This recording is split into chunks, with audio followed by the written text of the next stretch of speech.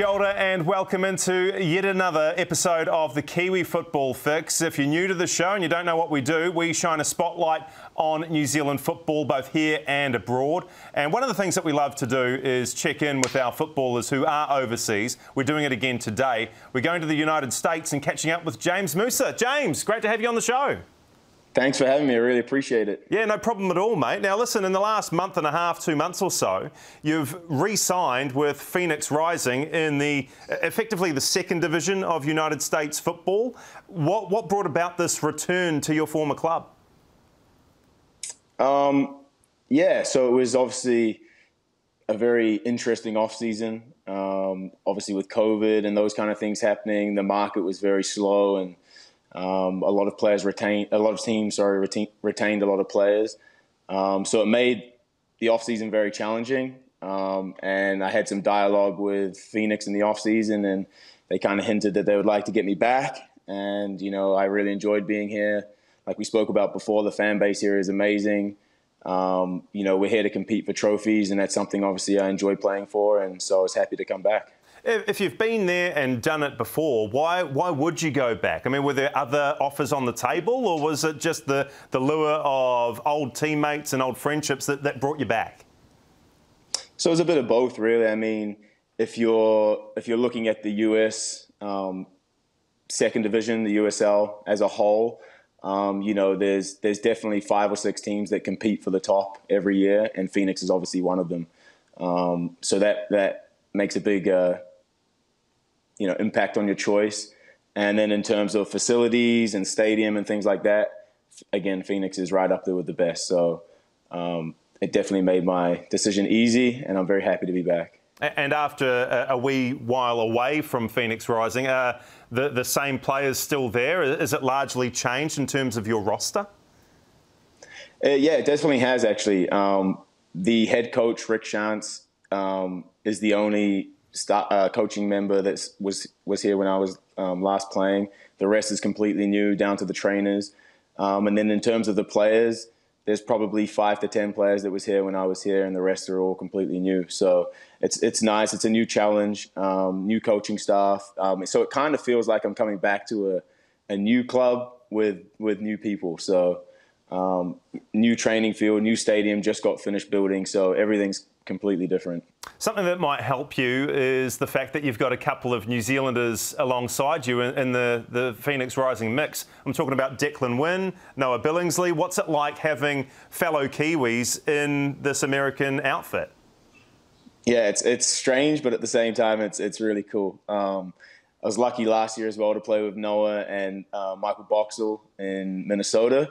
And I think across my career, it might be the first time I've ever played overseas with another Kiwi. So it definitely makes, you know, we can have our own banter, and we have our own little jokes from, you know, being back in New Zealand that other people don't get. So that's kind of nice, and it's familiar faces and things like that, which is awesome. So what are you expecting then from your own position in the team? You play as a centre-back sometimes, a holding central midfielder at others. What has the coach told you about what your role will be in the upcoming USL Championship season? Yeah, so for me coming back, that was part of the discussions in coming back, was that, you know, the coach was looking for a left-sided centre-back, and obviously with my skill set and my ability on the ball, it was something that he was really interested in me transitioning into. Obviously, I played a large part of the early part of my career as a centre back, and then, you know, over the last 5 years since being in the States, more of a midfielder. So the versatility's been great, but I'm very determined to come in and learn that centre back role again, and make it mine and help the team in any way I can. We need to talk about who actually owns this team, Phoenix Rising, because Didier Drogba, the former Chelsea hero, goal-scoring whiz, and former Phoenix Rising player as well, he's a part owner.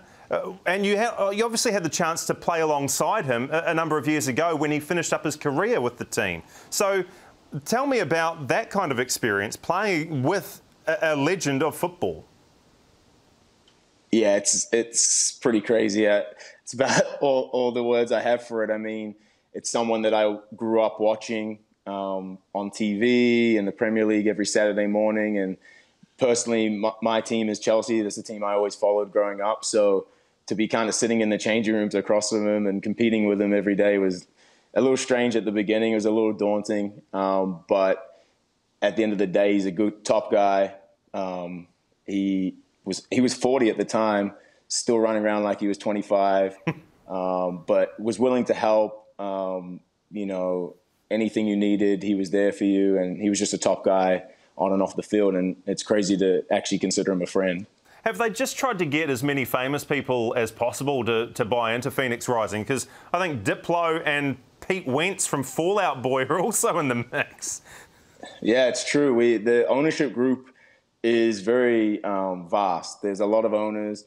And you're right, it does look like they've gone and got every big name they could. And it's kind of crazy, we will be at a home game and there's Diplo just standing there, and Pete Wentz, like you said, they're just coming to watch the games. And because we have guys like that in our ownership group, it attracts other sports teams and athletes to come and watch us. And, we've got NFL players and NBA players coming to watch the games and things like that. So it really is like, drawing attention to the club, I would say. How often do they put on free concerts for you guys? So we've never had a free concert, but they do a lot of promo stuff and dollar beer nights, and kind of, they have a DJ set that Diplo put together as like, pre-match stuff and things like that, which is pretty cool. It's another world. Speaking of another world, the MLS, you mentioned it earlier, the experience throughout 2020, it was a COVID-interrupted year, and obviously it led to your departure from Minnesota United. When you look back on that experience, how difficult was it, and did you get what you wanted out of that MLS experience?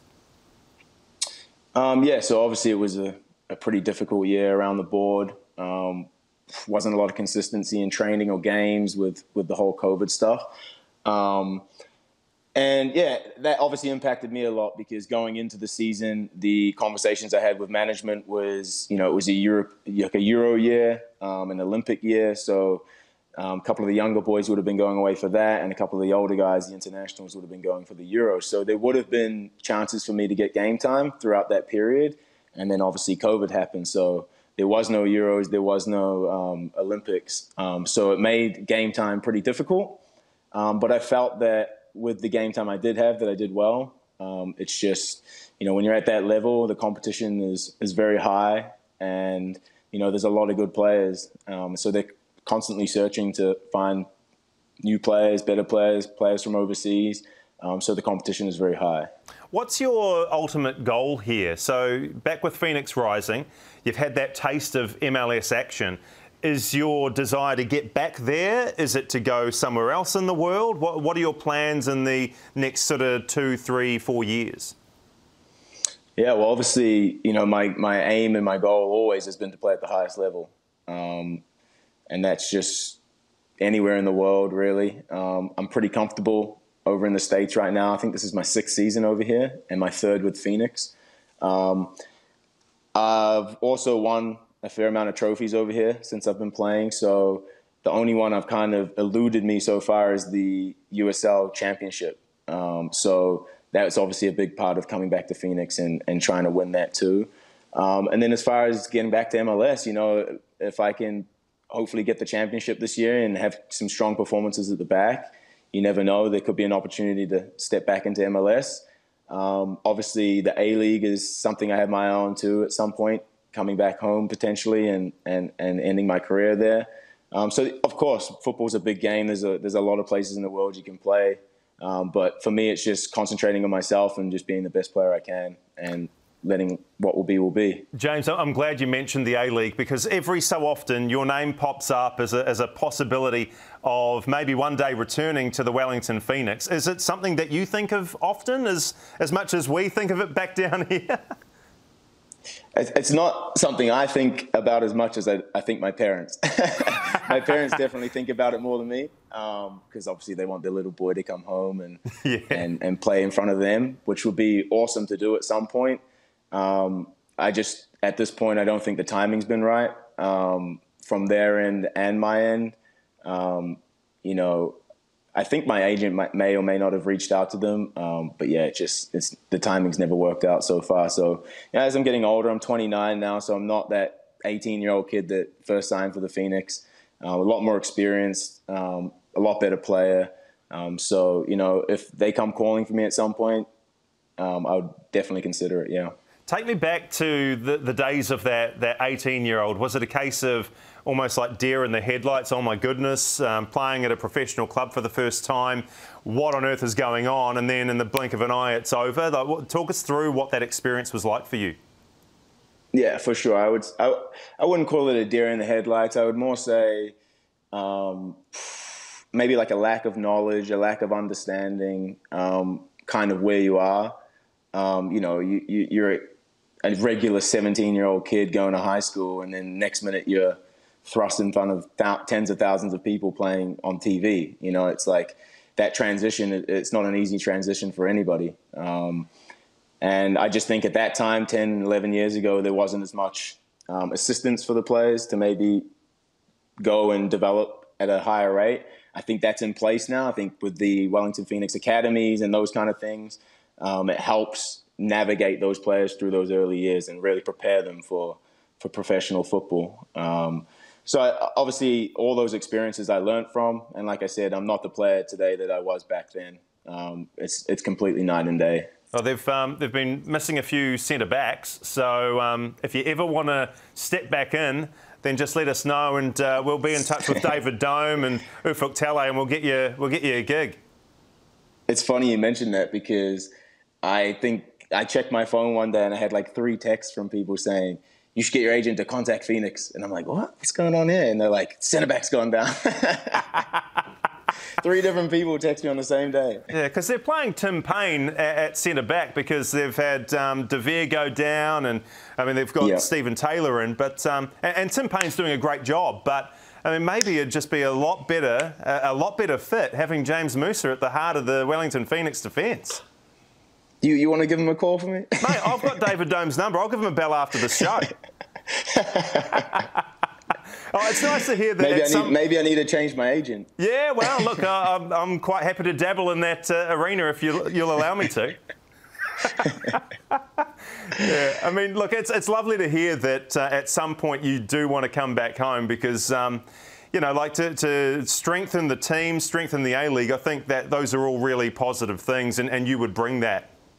Yeah, for sure. And even just thinking now off the top of my head, there's a fair few players that are playing around the world that are kind of around my age too, all Kiwi boys that, at some point I may like to come back to the A-League too. And it could be in the future we could have a little reunion back at the Phoenix. All right, well, watch this space, football fans. Let's get a little more serious, James, if we can. Last year, obviously, was difficult with the COVID situation.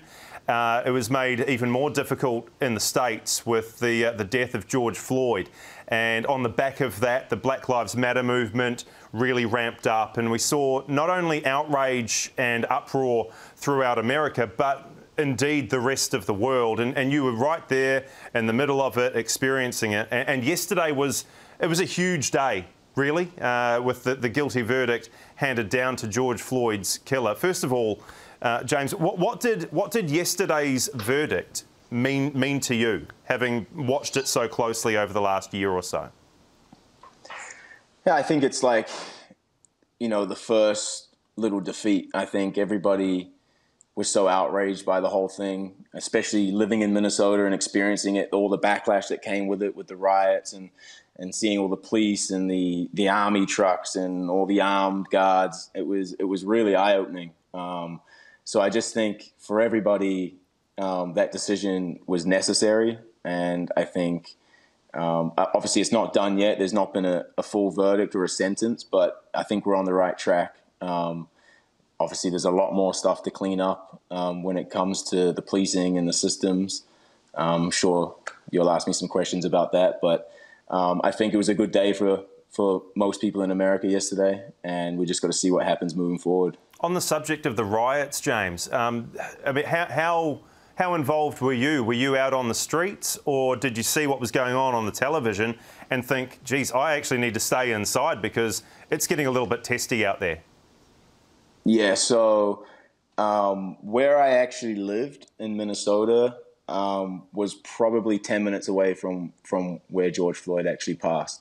So I don't know if you saw on the TV and stuff, they were obviously rioting and burning down buildings and all that kind of stuff. So they set a curfew at like 6 p.m. Everybody had to be inside their house. All, mom and pop shops, little stores, everything had wooden boards on all the windows. Everything was board. It felt like you were in a third world country. And that's saying a lot living in America, that it felt like that. I personally didn't get involved in any of the riots or anything like that. Our team kind of told us to steer clear of that because you just never know what's going to happen. It can be a dangerous place at times, and you're in a world where there's a lot of angry people. So you never know what's going to happen. But our team was very good at giving us assistance. And, if guys lived in the city or near riots or things like that, they were offering like hotels so they could get out of there and keep their family safe and stuff like that. So the verdict of Derek Chauvin is passed down yesterday, and pretty much at the same time, a young girl is shot dead by another police officer in a domestic disturbance situation. So clearly there is still a lot more work to be done in the States when it comes to police brutality and race-related attacks. I'm sure you've thought a lot about this, being in the States. What needs to change, and are there steps being put in place already to affect change? It's a very good question, and obviously, I'm still learning about all of this stuff too, because I think I was quite naive to everything when I first came to the States, and obviously, being African and having dark skin, you're kind of considered one of them, if you like, and I don't think I really understood the severity of it until this kind of happened and we spoke about it, and you get educated from people, and it kind of opens your eyes to different things. In terms of steps that I think they're taking, honestly, I can't really speak on that. I'm not too sure if there is anything, but even Noah and I were talking about it yesterday in the car. It's a different world. It really is to like New Zealand, and when looking back on New Zealand, it's like you're so thankful for where you grew up and the experiences you had, because it's night and day over here. Let's put it in a football sense, because throughout the world we see pretty much every week another instance of racism. It's either racist players, it's racist fans. What have you seen? What have you witnessed? And how is that slowly changing? Because we're seeing the governing body, FIFA, UEFA in Europe, they're doing their best to stamp out racism, but is it working? Well, you tell me. If it keeps happening, is it working? No. No, it's not. Well, there you go. So I think there just has to be a higher punishment. There's got to be more on the line for people to lose when these kind of circumstances arise, because, of course people make mistakes and no one means to say things, but I honestly think that you can be aware of what you're saying at certain times, and, you have to know your audience and what you're around. And I don't think there's a place for any of that in sport,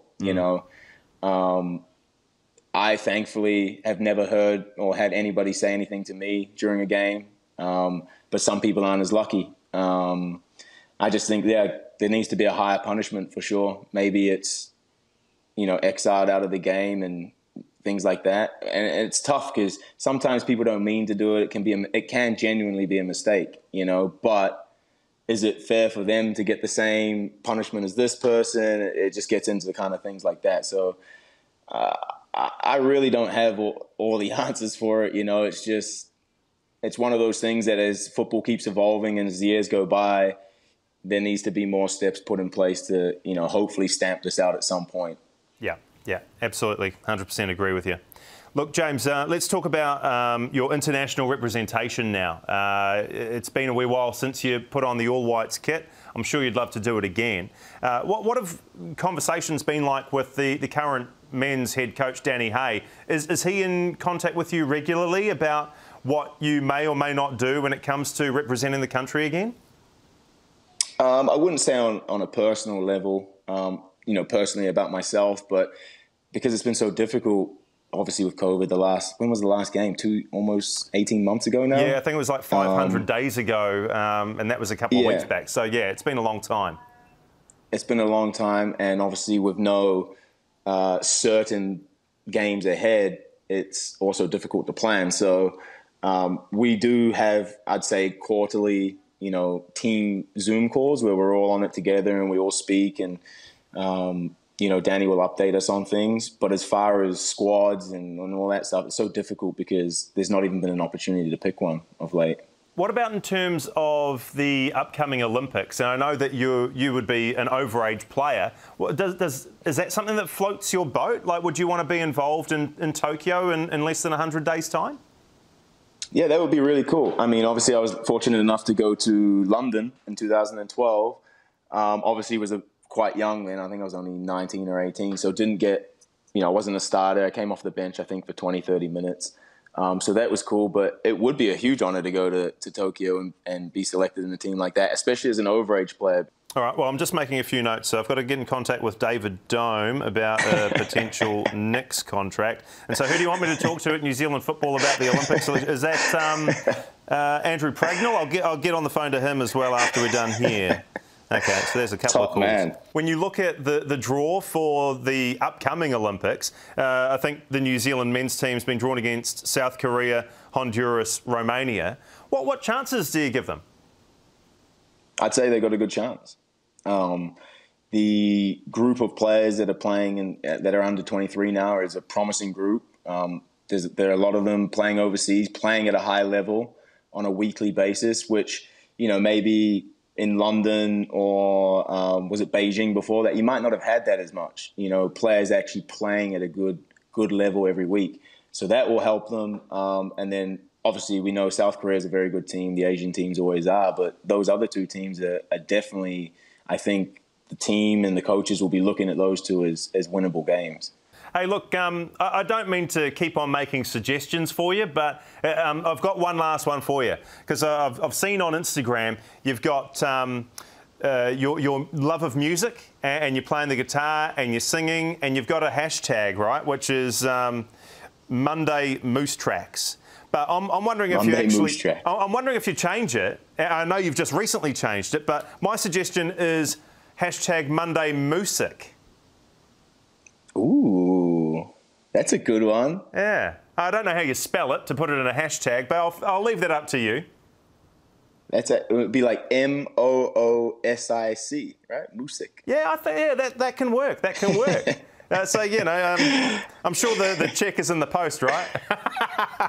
Yeah, right. That's what I'm saying. How much are you charging me right now? Oh, not much, mate. I'm just charging you your time for this chat here on the Kiwi Football Fix, mate. No money needed. No money needed. Let's talk about your love of music. Is that one of your passions away from the game? I'd call it more of a hobby. Just, when you grow up in New Zealand, you take these music classes and pretty much I'd say every primary school, right?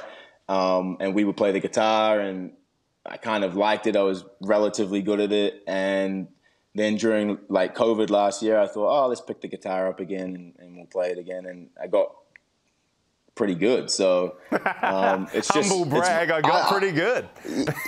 I mean, I say it to my partner that it's more of just like a thing that I know that I can pull out at like a barbecue or a campfire, something like that. That's kind of why I want to do it. Nice. Well, keep it coming, mate. Sounding great. And, it's awesome. Just make sure you go with that new hashtag from now on, hashtag Monday Music. Music. Hey, James, it's been an absolute pleasure catching up with you on the Kiwi Football Fix today. All the best for the upcoming USL Championship season with Phoenix Rising, and hopefully we catch you again soon. Yeah, thanks very much. I appreciate your time and having me on the show and for plugging me into all those different things and trying to get me new deals and this and that. It's really appreciated. Yeah, I've made the list, mate. David Dome, Andrew Pragnell, I'm coming for them straight away. There you go. Maybe one day we can do this in person too, if I'm ever ever come back to New Zealand with those borders opening. Yeah, mate. Fingers crossed, eh? All the best, and thanks again for your time today, mate. Awesome. Thank you so much. Our thanks again to James Musa. Awesome to have a chat with him. Great to hear from him, a New Zealander doing good things over in the States. That's all we've got time for today on the Kiwi Football Fix, but make sure you tune in again next time here on Sky. Have a great one.